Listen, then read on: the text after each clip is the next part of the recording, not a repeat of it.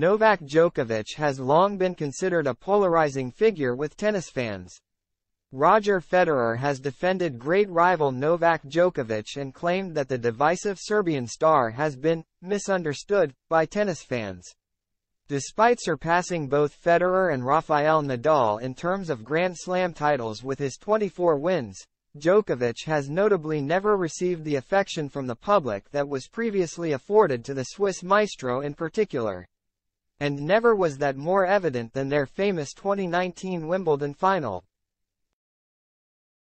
where the crowd overwhelmingly sided with Federer, although it was Djokovic who eventually prevailed in 5 sets.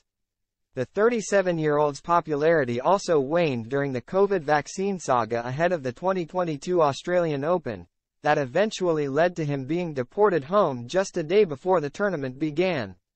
But ahead of the release of the Amazon Prime documentary Federer, 12 Final Days documentary, the 42-year-old icon has claimed that many fans were unable to handle how Djokovic arrived on the scene and broke up his battle for supremacy with Nadal. And he also implied that Djokovic's intense personality has given many the wrong impression. "I guess he was the party crasher of Rafa and Roger fans," he said, via The Times.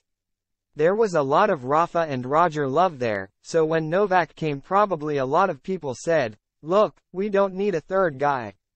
We're happy with Roger and Rafa."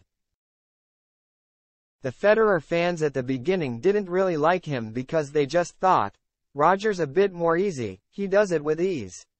Then Novak came in with his strong personality and that unbelievable grit of wanting to win at all costs. I think also Novak was triggered by the relationship with the fans. I think that deep focus maybe scared some people away. I think he's been a little bit misunderstood. I look past the media and I see at the end the man he is. If I take away his game, who is he? What are his values? I know he cares very deeply about his family.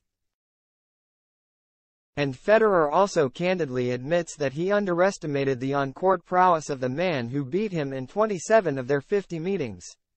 Indeed, such a statistic didn't look likely after he sent Djokovic packing in their first ever head-to-head clash in Monaco in 2006. "I played him in Monaco the very first time and I walked off the court and thought, yeah, he's okay," Federer added. "Even though there was some hype around him, I wasn't really fully convinced.